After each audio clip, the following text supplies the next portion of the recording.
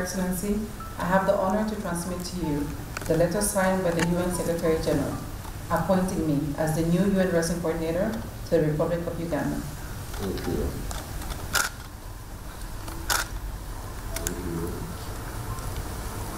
Today I feel very honored and I feel very humble as well.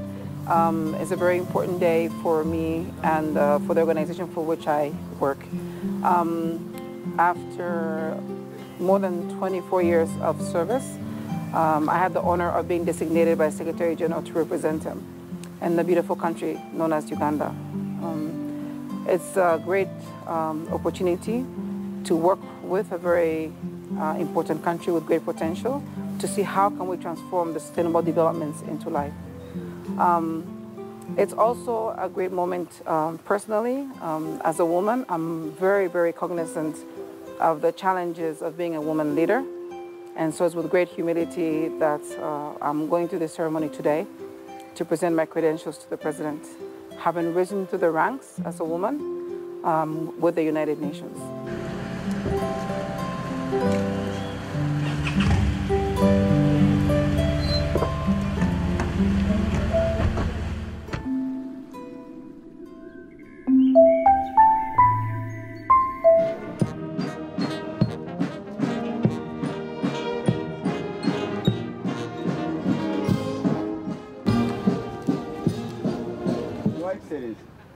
That's the end, the Guard of Honor Parade.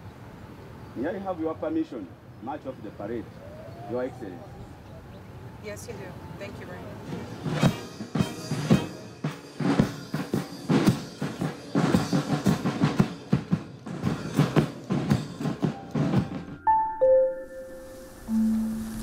Your Excellency, I have the honor to present to you the new UN Resident Coordinator, Her Excellency Rosa Maran. Thank you. Your Excellency, I have the honor to transmit to you the letter signed by the UN Secretary General appointing me as the new UN Resident Coordinator to the Republic of Uganda. Thank you.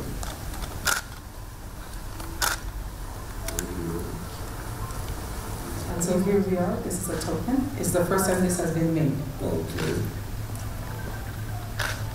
Good. Thank you. You're welcome. And then it is our hope, Your Excellency, that on this basis, going forward, the UN Ugandans contributions will assist. Okay. When is it? 24th October. Okay.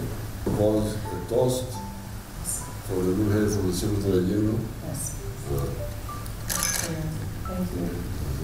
Cheers.